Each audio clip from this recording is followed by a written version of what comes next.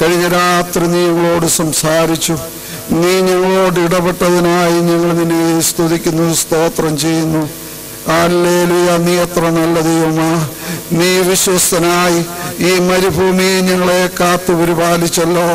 ഈ പകലിലെ ചൂടിൽ നിന്നൊക്കെ നീ ഞങ്ങളെ വിടുവിച്ച ഈ കൂടാരത്തിൻ്റെ തണലിൽ ഞങ്ങൾ കടന്നു വന്നിരിക്കുമ്പോൾ ഞങ്ങളെ ആശ്വാസം പ്രാപിപ്പാനും ഞങ്ങൾ ആശ്വാസം പ്രാപിച്ചിട്ട് അനേകരെ ആശ്വസിപ്പാനും നീ ഞങ്ങൾക്ക് സഹായിക്കുമാറാകണമെന്ന് പ്രാർത്ഥിക്കുന്നു. ദൈവത്തിൻ്റെ സന്നിധിയിലെ സന്തോഷം അനുഭവിച്ചുകൊണ്ട് ഹല്ലേലൂയ ഇവിടുന്ന് കടന്നു പോകുവാൻ തക്കവണ്ണം ഞങ്ങൾക്കെല്ലാവർക്കും സംഗതിയാക്കണമെന്ന് പ്രാർത്ഥിക്കുന്നു. വരുവാൻ ആഗ്രഹിക്കുന്ന എല്ലാവരും നീ കൂട്ടുവരുത്തുമാറാകണമെന്ന് പ്രാർത്ഥിക്കുന്നു. പ്രിയ കർത്താവേ, ഇന്ന് രാത്രിയിലെ വചന ശുശ്രൂഷ നീ എന്നോട് സംസാരിക്കണമേ എന്നുള്ള ഹൃദയവാഞ്ചയോടുകൂടെ നീ ഞങ്ങളെ ഓരോരുത്തരെയും ഇരുത്തിക്കൊള്ളുമാറാകണമെന്ന് പ്രാർത്ഥിക്കുന്നു. ദൈവത്തിന്റെ വചനം കടന്നു എന്ന് ഹൃദയങ്ങൾക്ക് രൂപാന്തരം വരുത്തുവാൻ, പാപികളെ രാത്രി മാനസാന്തരപ്പെടുവാൻ, കാര്യം മടങ്ങി വരുവാൻ, വിശ്വാസിയെ ഉറപ്പിപ്പാൻ തക്കവണ്ണം സ്വർഗത്തിന്റെ ഭണ്ഡാരം നീ തുറക്കുമാറാകണമെന്ന് പ്രാർത്ഥിക്കുന്നു. വചനവുമായി കടന്നു വന്ന് അങ്ങയുടെ ശ്രേഷ്ഠദാസനായി സ്തോത്രം ചെയ്യുന്നു. സ്വർഗത്തിലെ ദൈവമേ, നീ നുറുക്കി വാഴ്ത്തി നിന്റെ ദാസന്റെ കരങ്ങൾ ഏൽപ്പിക്കണം. അത് വിളമ്പുവാനുള്ള ബലവും ശക്തി നീ കൊടുക്കണം. അങ്ങയുടെ മഹത്വമുള്ള ക്രൂശിന്റെ മറവില നിർത്തിക്കൊള്ളണമെന്ന് പ്രാർത്ഥിക്കുന്നു. അക്ഷരത്തിന്റെ ശുശ്രൂഷ ഞങ്ങൾക്ക് വേണ്ട കർത്താവേ, ഒരു ആത്മാവിന്റെ ശുശ്രൂഷ ഞങ്ങൾക്ക് തരയണം.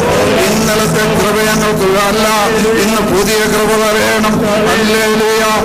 ദൈവത്തിന്റെ വചനം കേട്ട് എല്ലാവരുടെ മേലും പരിശുദ്ധാത്മാവ് കടന്നു വന്ന് നിന്റെ വചനത്തിൽ വായിക്കുന്നത് ഞങ്ങളുടെ ജീവിതത്തിൽ ഇന്ന് രാത്രി അനുഭവമാക്കുവാൻ തക്കണം.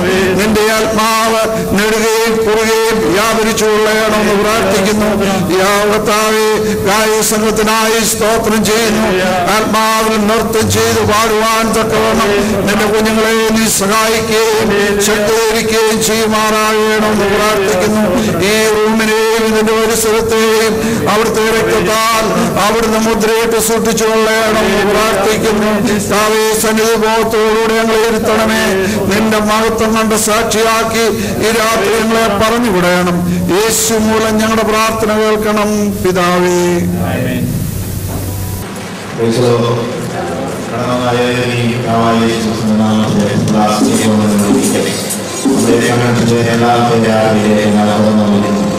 ഇന്നലെ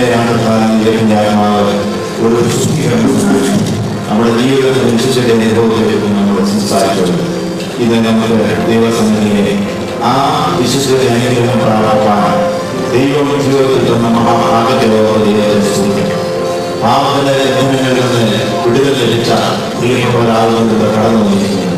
നമ്മുടെ ജീവിതത്തിന്റെ ഭാരങ്ങളിൽ ദൈവസന്നിധി ആശ്വാസം കണ്ടെത്തുവാൻ കഴിയുന്നവർക്കായി ദൈവത്തെ ഓർമ്മപ്പെടുത്തുന്നു. പാപത്തിന്റെ ബന്ധങ്ങളിൽ നിന്ന് വിടുതൽ ലഭിച്ച ദൈവമക്കായി ദൈവത്തിന് സ്തോത്രം ചെയ്യുന്നു. നമ്മുടെ രോഗങ്ങളിൽ അവൻ കൂടെയിരിക്കുന്ന കർത്താവ്, നമ്മുടെ ഭാരങ്ങളിൽ കൂടെയിരിക്കുന്ന ദൈവമാണ്. നമ്മൾ ഭാരപ്പെട്ടപ്പോൾ ആരെ സഹായിക്കുന്നുവെന്ന് ഭാരപ്പെട്ടിരിക്കുന്ന സമയങ്ങളിൽ അങ്ങനെ ഓർമ്മ അത് പാടി സ്തോത്രം ചെയ്യാം.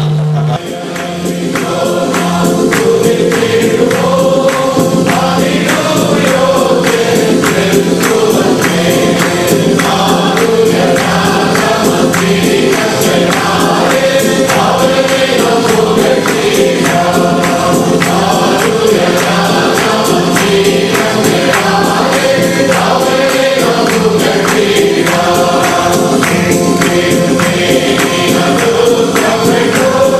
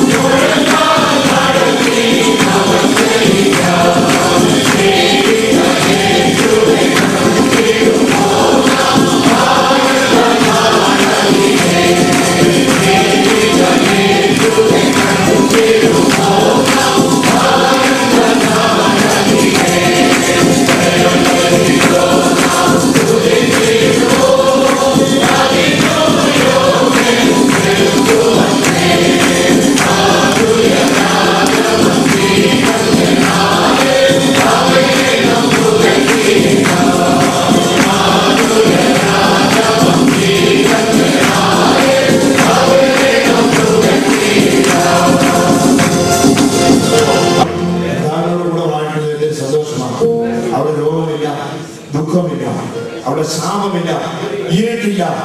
കർത്താവ് നീതിസ്വരനായ വാഴുന്ന കർത്താവിനോടുകൂടി രാജന്മാരായ അവരോട് ചേർന്ന് ഒരുമിച്ച് വാഴുന്ന സുദിനം. ഇതിന് വിശുദ്ധന്മാർക്ക് വിശുദ്ധിയോടെ ജീവിക്കുന്നവർക്ക് വേണ്ടിയ പുത്തന്റെ ശൈലിയിൽ ഒരുക്കിയിരിക്കുന്നത്. ഈ വിശുദ്ധിയുടെ അനുഭവം ലഭിച്ചിട്ടുള്ള ദൈവങ്ങൾക്കായ ദൈവത്തിന് സ്തോത്രം. അങ്ങനെയെങ്കിൽ ഈ വലിയ കർത്താവിനെ നമുക്ക് കാരണങ്ങൾ സ്തോത്രം ചെയ്യാം. ഈ അനുഭവം ലഭിച്ച നമുക്ക് കർത്താവിനെ ആരാധിക്കുവാനായി നമുക്ക് എഴുന്നേറ്റ് ദൈവത്തിന് മഹത്വം കരയറ്റാം. ഈ കൃപ ലഭിച്ചവർക്ക് ഒരുമിച്ച് ദൈവത്തെ സ്തുതിക്കാം.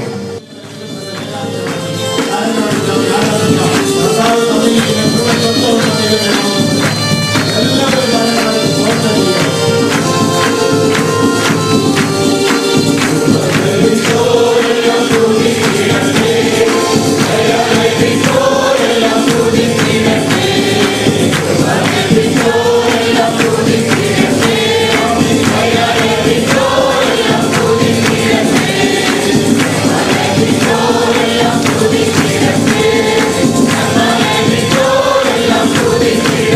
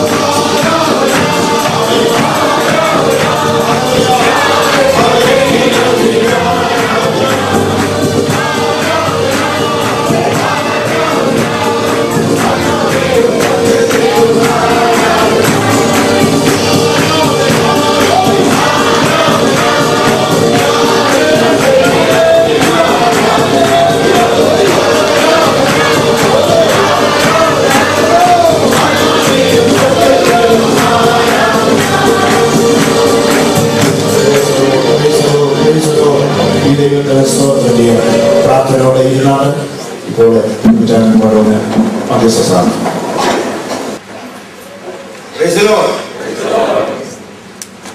നമ്മുടെ കൺവെൻഷന്റെ രണ്ടാമത്തെ രാത്രിയിലേക്ക് നാം കടന്നു വന്നിരിക്കുക. ഈ മരുഭൂമിയുടെ ദേശത്ത് ഇത്രയൊരു വലിയൊരു കൂട്ടമായിട്ട് നമുക്ക് കൂടി വരുവാൻ സ്വർഗത്തിലെ ദൈവം നമ്മളോട് കാണിച്ച വലിയ ദയെ ഓർത്ത് നമ്മുടെ കൈകൾ ഉയർത്തി ദൈവത്തെ മഹത്വപ്പെടുത്താം. കഴിഞ്ഞ രാത്രിയിലും നമ്മൾ കേട്ട വചനം നമ്മുടെ ഹൃദയങ്ങളിൽ പതിയിട്ടുണ്ടെന്ന് ഞാൻ പരിപൂർണമായി വിശ്വസിക്കുന്നു. കഴിഞ്ഞ രാത്രിയിൽ നമ്മെ കേൾപ്പിച്ച വചനം നമ്മുടെ രഹസ്യ ജീവിതവും പരസ്യ ജീവിതവും ഒരുപോലെ ആയിരിക്കണം. പ്രിയ വിശ്വാസികളെ, നമ്മുടെ രഹസ്യ ജീവിതത്തെ നാം ഏതെങ്കിലും തരത്തിൽ മൂടി വെച്ചിട്ടുണ്ടെങ്കിൽ ഈ രാത്രികാലം അതേറ്റ് പറഞ്ഞ് ആ മൂടിയിരിക്കുന്നതിനെ നീക്കി അറക്കപ്പെട്ട കുഞ്ഞാടിന്റെ രക്തത്താൽ ഒരു കഴുകൽ പ്രാപിച്ച് ഒരു വിശുദ്ധിയോടുകൂടി ഈ രാത്രികാലം ഈ ഹോളിന് പുറത്തു പോകുവാൻ തക്കവണ്ണം സ്വർഗത്തിലെ ദൈവം നമ്മളോട് കരുണ കാണിക്കുന്നതിന് വേണ്ടി ആത്മാർത്ഥതയോടുകൂടി നമുക്ക് പ്രാർത്ഥിച്ചുകൊണ്ടിരിക്കാം. നന്ദിയോട് സ്തോത്രം. നമുക്ക് പ്രാർത്ഥനയ്ക്കായി 46-ാം സങ്കീർത്തനം എടുക്കാം. സങ്കീർത്തനങ്ങൾ 46. ദൈവം നമ്മുടെ സങ്കേതവും ബലവുമാകുന്നു, കഷ്ടങ്ങളിൽ അവൻ ഏറ്റവും അടുത്ത തുണയായിരിക്കുന്നു.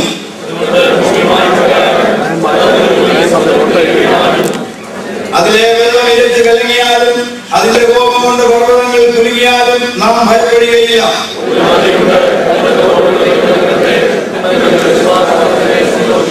ദൈവം അതിന്റെ മധ്യയുണ്ട്, അത് കുലുങ്ങിപ്പോവുകയില്ല. ദൈവം അധികാലത്ത് തന്നെ അതിനെ സഹായിക്കും.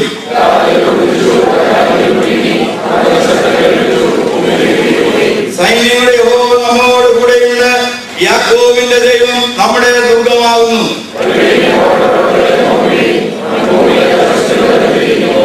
അവൻ ഭൂമിയുടെ അറ്റം വരെ യുദ്ധങ്ങളെ നിർത്തൽ ചെയ്യുന്നു. അവൻ വില്ലൊടിച്ച് കുന്തം മുറിച്ച് രഥങ്ങളെ തീയിലിട്ട് ചുട്ടുകളയുന്നു.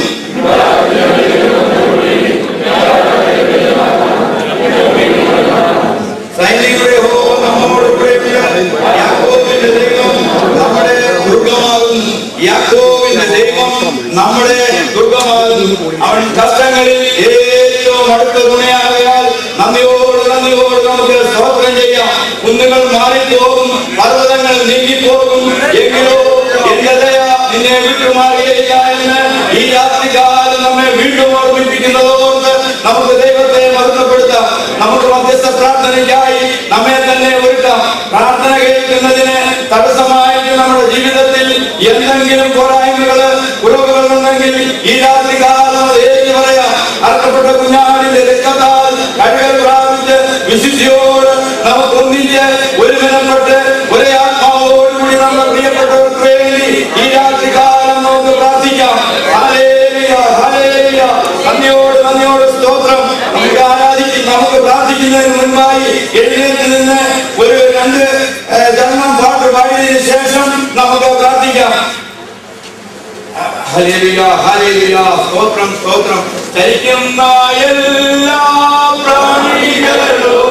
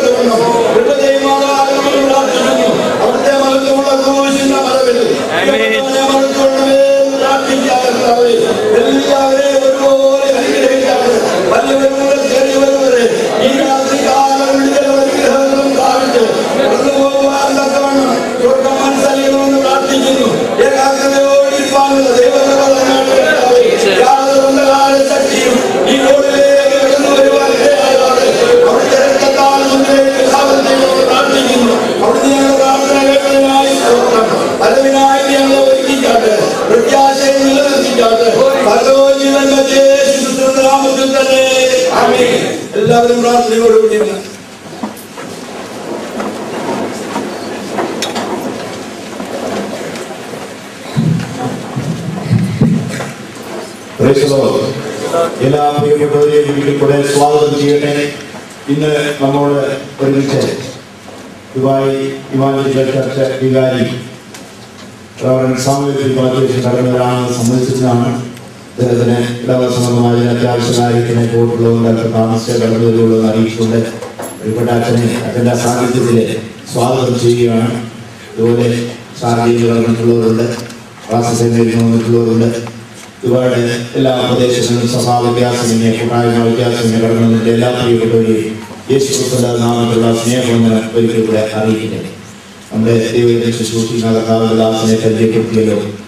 കണ്ണൂരിലെ പ്രവാചകൻ എന്ന പേരിനാൽ കേരളത്തിൽ അറിയപ്പെട്ടിരുന്ന, വിദേശത്തിൽ അറിയപ്പെട്ടിരുന്ന ചെറിയാട്ടിന്റെ ഏഴാം മകൻ, നവയുവദേവ പ്രസ്ഥാനത്തിന്റെ ഡയറക്ടർ, മിഷൻസ് ഇന്ത്യയുടെ ജനറൽ സെക്രട്ടറിയായിട്ട് പ്രവർത്തിക്കുന്ന പ്രിയപ്പെട്ടവനെ നമ്മുടെ ദൈവവർഷവും ദൈവം ശുശ്രൂഷിക്കുവാനായിട്ട് കടന്നു വന്നിട്ടല്ലോ. മിഷൻസ് ഇന്ത്യയുടെ പ്രവർത്തനങ്ങളെ പറ്റി നാളെ വ്യക്തമായിട്ട് പറയും.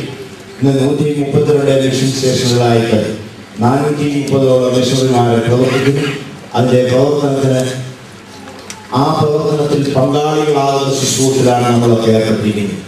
ഞാൻ കഴിഞ്ഞ നാളുകളൊക്കെ ഓർപ്പിച്ചപോലെ സുശേഷനെ നമ്മൾ സഹായിക്കാൻ നാമത്തിന് വേണ്ടി നമുക്ക് ലഭിച്ച അനുഗ്രഹം കൊടുക്കുന്നത് നമ്മുടെ ഒരു പങ്കാളിത്തമാണ്. നിങ്ങൾ സദസ്സിനോട് സുശേഷം അറിയിക്കുന്ന കർത്താവ് പറഞ്ഞാൽ നമ്മുടെ ശുശ്രൂഷ, നാം ചെയ്യേണ്ട ശുശ്രൂഷ ചെയ്യേണ്ടതിന് വേണ്ടി നമുക്ക് വേണ്ടി പോയിരിക്കുന്ന പ്രിയപ്പെട്ടവർക്ക് കൈത്താങ്ങൽ കൊടുക്കുന്നത് നമ്മൾ അതിനകത്ത് പങ്കാളികളായിരിക്കുമ്പോൾ അവർ ചെയ്യുന്നതിനെ നാം സഹായിക്കാൻ ലഭിക്കുമോ? നാം അതിൽ പങ്കാളികളായിരിക്കുന്ന ശുശ്രൂഷയാണ്. മിഷൻസിന്റെ ശുശ്രൂഷയിലേക്ക് ഈ വിധത്തിൽ പങ്കാളികളാകുന്ന പ്രിയപ്പെട്ടവർ പലരും മറ്റിച്ചുകൊണ്ട് ഇനി ആർക്കെങ്കിലും ഒരു പങ്കാളികളായി ചെയ്യുവാൻ താല്പര്യമുള്ളവർക്ക് അതിൻ്റെ കൊടുക്കുവാൻ ആഗ്രഹിക്കുന്നതായിട്ടുള്ളത് ഒരു കവറിലിട്ട് അഡ്രസ്സ് എഴുതി ഇവിടെ പ്രിയപ്പെട്ട സഹോദരനെ അല്ലെങ്കിൽ കൗണ്ടറിൽ നിൽക്കുന്നവരെ ഏൽപ്പിക്കാം. അല്ലെങ്കിൽ എൻ്റെ എഴുതി അഡ്രസ്സും എഴുതി കൊടുത്താൽ അത് അത് കൊടുക്കാവുന്നതാണ്. കൊടുത്തുകൊണ്ടിരിക്കുന്നവർക്കും ഇനി പുതുതായി കൊടുക്കുവാൻ താല്പര്യമുള്ളവർക്കും ഒക്കെ അതിനുള്ള അവസരം ഉണ്ട് എന്ന് കൃത്യമായി ഓർപ്പിക്കട്ടെ. മിഷൻസിയുടെ പ്രവർത്തനങ്ങളെ വിശദീകരിക്കുന്ന ബ്രോഷേഴ്സ് ഇവിടെ കൗണ്ടറിലുണ്ട്.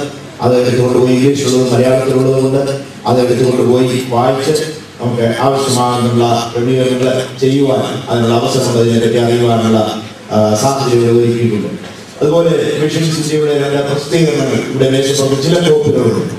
റിവൈവൽ ആൻഡ് മിഷൻസ് ഇംഗ്ലീഷിലുള്ള ബൈബിൾ മാസികയാണ്. ഇംഗ്ലീഷിലുള്ളതാണ്. നല്ല നല്ല ലേഖനങ്ങളും ബൈബിൾ ക്ലാസ്സുകളും അടങ്ങുന്നതാണ്.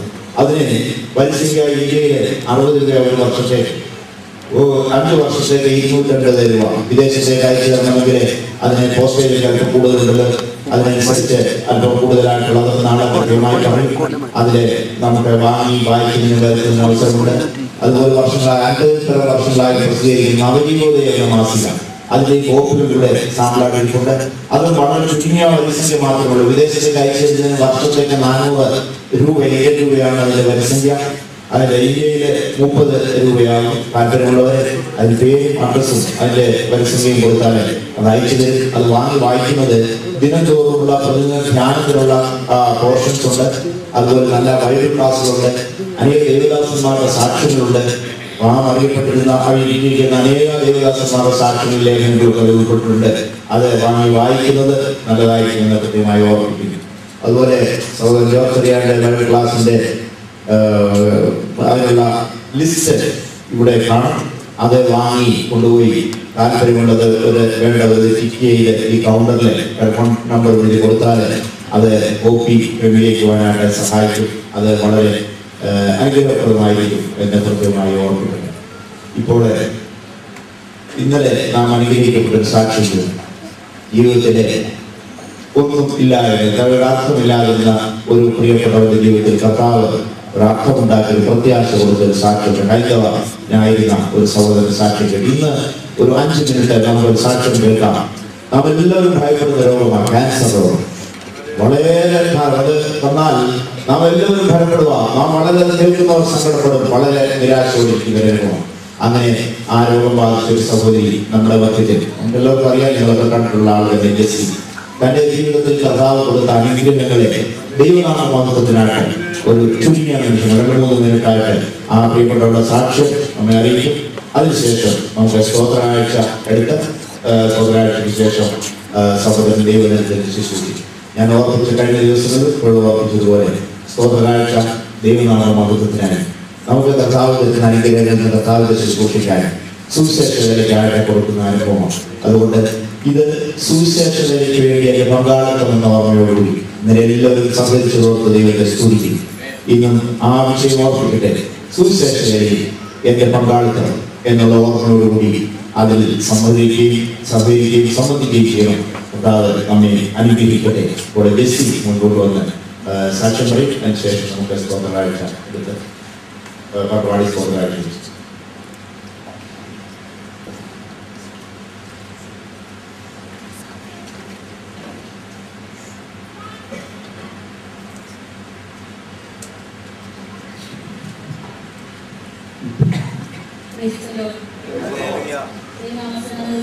സ്തോത്രം ചെയ്യുന്നു, സ്തുതിക്കുന്നു. ദൈവങ്ങളുടെ മുമ്പാകത്താൽ ഒരു സാക്ഷിയായി എഴുന്നേറ്റ് നിൽക്കാൻ എന്റെ സാക്ഷി ദൈവത്തോട് പറയുവാൻ കർത്താവ് എനിക്ക് സഹായിച്ചോട്ടെ. കുറിക്കായിട്ട് ഞാൻ സ്തോത്രം ചെയ്യുന്നു, സ്തുതിക്കുന്നു.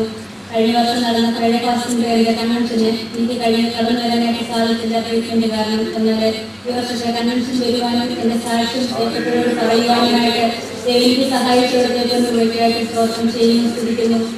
യഹോവയ്ക്ക് എന്റെ ജനനം മുതൽ ഇതുവരെയും നല്ലവനായിരുന്നു. എന്നാൽ കഴിഞ്ഞ വർഷക്കാലം എന്റെ കർത്താവ് എനിക്ക് എത്ര നല്ലതിന്റെ ജീവിതത്തിൽ തിരിച്ചറിയുവാൻ യഹോവ സഹായിച്ചോടത്തെ യഹോവയ്ക്കായിട്ട് സ്തോത്രം ചെയ്യുന്നു, സ്തുതിക്കുന്നു.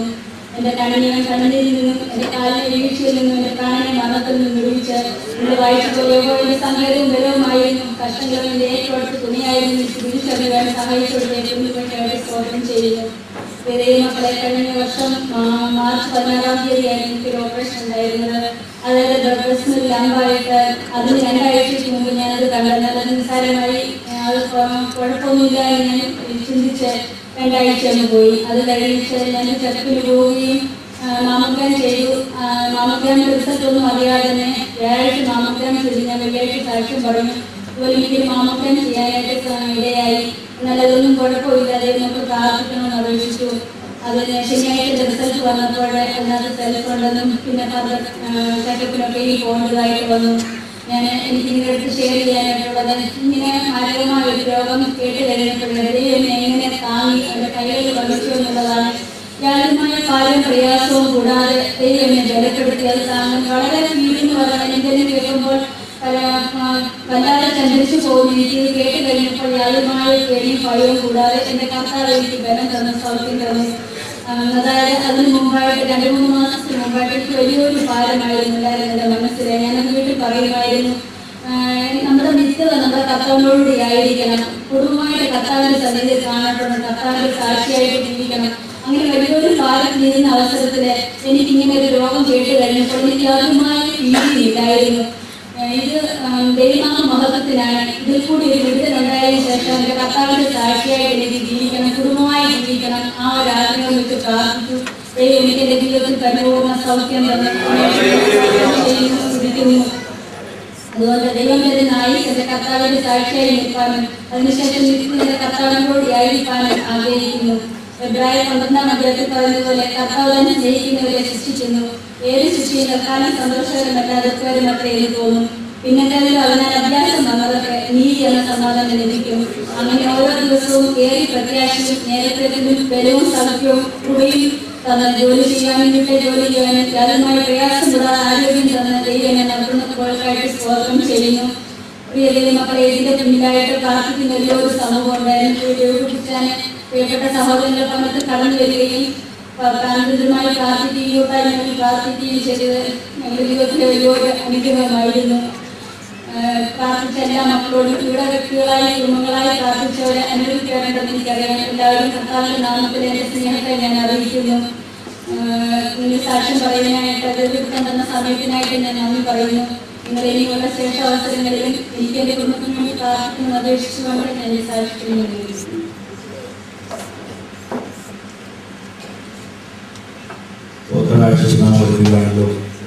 സ്തോത്രകാഴ്ചയ്ക്ക് മുമ്പായി ദൈവവചനം വായിച്ചുകൊണ്ട് അതാണ് സുവിശേഷം 19-ാം അധ്യായം 3 മുതൽ 12 വരെയുള്ള വാക്യങ്ങൾ. ഇന്നത്തെ നമ്മുടെ പ്രസംഗ വിഷയത്തോടെ ചേർന്നുള്ള വേദഭാഗം ആണ്. പരീക്ഷന്മാർ അവരുടെ അടുക്കൽ വന്നു. ഏത് കാരണം ചൊല്ലി ഭാര്യയെ ഉപേക്ഷിക്കുന്നത് വിഹിതമോ എന്നവനെ പരീക്ഷിച്ച് ചോദിച്ചു. അതിനവൻ സൃഷ്ടിച്ചവൻ ആദിയിൽ അവരെ ആണും പെണ്ണുമായി സൃഷ്ടിച്ചുവെന്നും അതിൽ നിന്ന് മനുഷ്യൻ അപ്പനെയും അമ്മയെയും വിട്ട് ഭാര്യയോട് പറ്റിച്ചേരും, ഇരുവരും ഒരു ദേഹമായി തീരും എന്ന് അറിയിച്ചുവെന്നും നിങ്ങൾ വായിച്ചിട്ടുണ്ട്. അതുകൊണ്ട് അവർ മേലാൽ രണ്ടല്ല ഒരു ദേഹമത്രേ. ആകയാൽ ദൈവം യോജിപ്പിച്ചതിനെ മനുഷ്യർ വേർതിരിക്കരുത് എന്നിട്ട് പറഞ്ഞു. അവർ അവനോട് എന്നാൽ ഉപേക്ഷണപത്രം കൊടുത്തിട്ട് അവളെ ഉപേക്ഷിപ്പാൻ മോശ കൽപ്പിച്ചത് എന്തെന്ന് ചോദിച്ചു. അവൻ അവരോട് നിങ്ങളുടെ ഹൃദയകാഠിന്യ നിമിത്തമത്രേ ഭാര്യമാരെ ഉപേക്ഷിപ്പാൻ മോശ അനുവദിച്ചത്. ആദിയിൽ അങ്ങനെ അല്ലായിരിക്കും. ഞാനോ നിങ്ങളോട് പറയുന്നത് പരസംഗ നിമിത്തമല്ലാതെ ഭാര്യയെ ഉപേക്ഷിച്ച് മറ്റൊരുത്തെ വിവാഹം കഴിക്കുന്നവൻ വ്യഭിചാരം ചെയ്യും, ഉപേക്ഷിക്കപ്പെട്ടവളെ വിവാഹം കഴിക്കുന്നവനും വ്യഭിചാരം ചെയ്യും. ശിഷ്യന്മാർ അവനോട് സ്ത്രീയെ സംബന്ധിച്ച് മനുഷ്യന്റെ അവസ്ഥ ഇങ്ങനെയെങ്കിൽ വിവാഹം കഴിക്കുന്നത് നന്നല്ല എന്ന് പറഞ്ഞു. അവൻ അവരോട് വരം ലഭിച്ചവർ അല്ലാതെ എല്ലാവരും ഈ വചനം ഗ്രഹിക്കുന്നില്ല. അമ്മയുടെ ഗർഭത്തിൽ നിന്ന് ക്ഷമന്മാരായി ജനിച്ചവരുണ്ട്, മനുഷ്യർ ക്ഷമന്മാരാകിയ ക്ഷമന്മാരുണ്ട്, സ്വർഗരാജ്യ നിമിത്തം തന്നെ തന്നെ ക്ഷമന്മാരാകിയ ക്ഷമന്മാരുണ്ട്. ഗ്രഹിപ്പാൻ കഴിയുന്നവൻ ഗ്രഹിക്കട്ടെ എന്ന് പറഞ്ഞു. ഇവിടെ പാട്ടുപാടി സ്തോത്രകാഴ്ച എടുക്കുവാനായിട്ട് ഒരുങ്ങുകയാണ്. ഞാൻ മുമ്പേ പറഞ്ഞ കാസറ്റും പാട്ടുപുസ്തകവും CD ഇവിടെ വിതരണത്തിനായിട്ടുണ്ട്. കാസറ്റിന് 10 ദിർഹം, CD-ക്ക് 15 ദിർഹം, പാഠപുസ്തകത്തിന് 5 ദിർഹം. ഇത് 3 കൂടെ ചേർത്തെടുക്കുന്നതിന് 25 ദിർഹം. ഇന്നലെ ഓർപ്പിച്ചല്ലോ, ലഭിക്കത്തില്ലാത്തവർ ഇന്നലെ കാസറ്റ് പാഠപുസ്തകത്തിൽ ലഭിക്കുവാൻ ബുദ്ധിമുട്ടുണ്ടായി. എല്ലാം അവൈലബിളാണ്. അത് ഇന്നലെ വാങ്ങി സുവിശേഷകരെ പങ്കാളികളായി ഓർപ്പിക്കുന്നു. എഴുന്നേറ്റ് യേശു രാജാവായി കർത്താവായി ഭരണം ചെയ്തിടുവാൻ, ദൈവരാജ്യം നമ്മിൽ സ്ഥാപിതമാക്കാൻ, സാത്താന്യ ശക്തിയെ തകർത്തിടുവാൻ എന്നുള്ള പാട്ട് നമുക്ക് ഒരുമിച്ച് ചേർന്ന് പാടി അതോടെ സ്തോത്രകാഴ്ചയോടെ സ്വീകരിക്കുന്നു.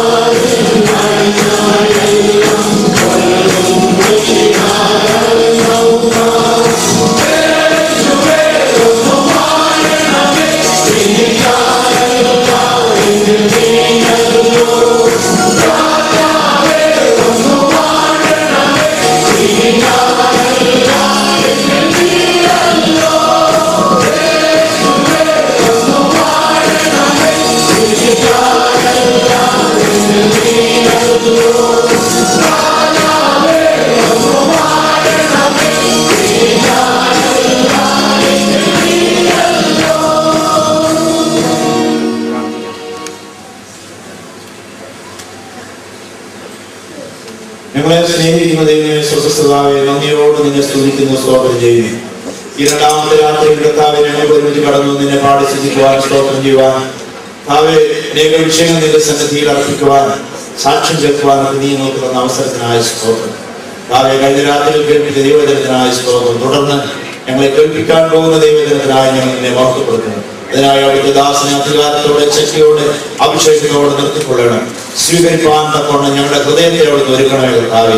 ഞങ്ങൾ ഹൃദയാട് ഹൃദയത്തെ തുറന്ന ദൈവത്തിന്റെ പരിശുദ്ധാത്മാവ് ഇന്ന് രാത്രികാലം കേൾവിക്കാരാകുന്ന ഞങ്ങളുടെ ഹൃദയത്തെ തുറന്ന് പുതിയ അനുഭവത്തോടെ ഞങ്ങളുടെ ജീവിതത്തെ ക്രമീകരിക്കാൻ നിങ്ങൾക്ക് ഇടയാക്കണമേ എന്ന് പ്രാർത്ഥിക്കുന്നു. ഞങ്ങൾക്ക് ലഭിച്ച അനുഭവങ്ങളിൽ നിന്ന് സുവിശേഷത്തിന്റെ പങ്കാളിത്തത്തിനായി സമർപ്പിച്ചിരിക്കുന്ന സ്തോത്ര കാഴ്ചയോട് അനുഗ്രഹിച്ച് വാഴ്ത്തി താവേ ഞങ്ങൾക്ക് അനുഗ്രഹമായി തീരുവാൻ ദൈവരാജ്യത്തിന്റെ കെട്ടുപണിക്കായി നിലനിൽക്കാൻ തിരുനാമം മഹത്വപ്പെടുവാൻ ഞങ്ങൾക്ക് എല്ലാവർക്കും ഇടയാക്കണം. സകല മഹത്വത്തോടെ കുഞ്ഞാടിയിരിക്കട്ടെ. ദൈവത്തിന്റെ പരിശുദ്ധാത്മാവ് ഞങ്ങൾ എല്ലാവരെയും സന്ദർശിച്ചു കൊണ്ടിരിക്കണം. യേശു ക്രിസ്തുവിന്റെ നാമത്തിൽ അപേക്ഷിക്കുന്നു. കരുണയോടെ കേൾക്കണമേ. ദാസൻ ദൈവത്തിന് ശുശ്രൂഷിച്ചു പ്രാർത്ഥനയോടിരുന്ന ദൈവനാമത്തിന് സ്തോത്രം. ഫ്രൈഡേ ഫാസ്റ്റിംഗ് പ്രേയർ ഫെലോഷിപ്പിന്റെ ആഭിമുഖ്യത്തിൽ നടക്കുന്ന ഈ യോഗത്തിന്റെ രണ്ടാമത്തെ ദിവസം നമുക്ക് കർത്താവിന്റെ സന്നിധിയിൽ കൂടി വരുവാനിടയായല്ലോ. നമുക്ക് ദൈവത്തെ മഹത്വപ്പെടുത്താം. പ്രാർത്ഥനയോടുകൂടെ ഇരിക്കണം. നമ്മുടെ ഹൃദയത്തിന്റെ ആഗ്രഹം അനുസരിച്ച് നമ്മുടെ ഹൃദയത്തെ ആത്മീകമായി അനുഗ്രഹിക്കുന്ന ഒരു ദൈവം ആവശ്യങ്ങളോടുകൂടെ കടന്നു വന്നിട്ടുള്ള ദൈവമക്കളാണ്. ഈ ദേശത്ത് പാർത്ത് വേറെ ചെയ്യുമ്പോൾ സാഹചര്യങ്ങൾ, പ്രതികൂലങ്ങൾ, ജീവിതത്തിന്റെ പ്രതിസന്ധികൾ, ടെൻഷൻ, ആൻസൈറ്റി, ഇതൊക്കെ ജീവിതത്തിൽ അതിൻ്റെയൊക്കെ നടുവിലാണ് നിങ്ങൾ പ്രവർത്തിക്കുന്നത്. കർത്താവ് ദിവസങ്ങളിലെ വചന കേൾവി നമ്മുടെ ജീവിതത്തിന് ശക്തിക്കും ബലത്തിനും തീർക്കട്ടെ. അതിനായിട്ടാണ് ഇങ്ങനെയുള്ള കൂട്ടായ്മകൾ ക്രമീകരിച്ചത്. കൂട്ടായ്മയായി കൂടി വരുന്നത് നമ്മൾ അന്യോന്യം ബലപ്പെടുത്താൻ കൊണ്ട് കൂടി വരുന്നത് നമ്മുടെ ഹൃദയത്തിന് സന്തോഷമാണ്. ആരാധിക്കുന്നത് സന്തോഷമാണ്. ഒരു പ്രാവശ്യം കൂടെ ഈ ഫെലോഷിപ്പിനോട് ഞങ്ങൾക്കുള്ള ഹൃദയമായ നന്ദി അറിയിക്കുന്നു.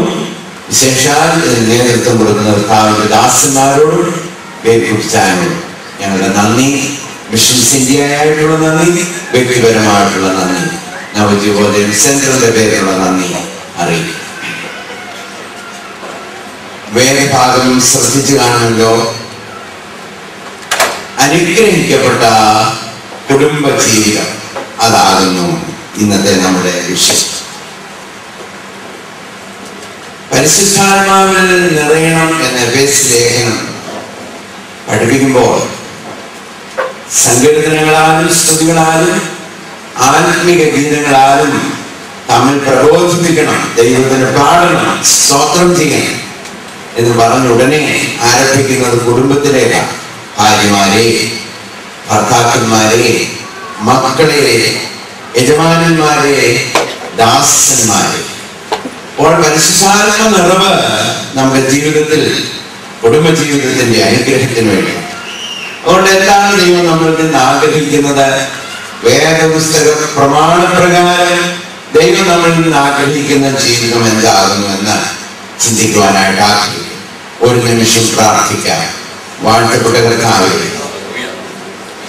സർവ കുടുംബത്തിനും ഭൂമിയിലും സ്വർഗത്തിനുമുള്ള സകല കുടുംബങ്ങൾക്കും പേർ വരുവാൻ കാരണഭൂതനായവനങ്ങാകുന്നു.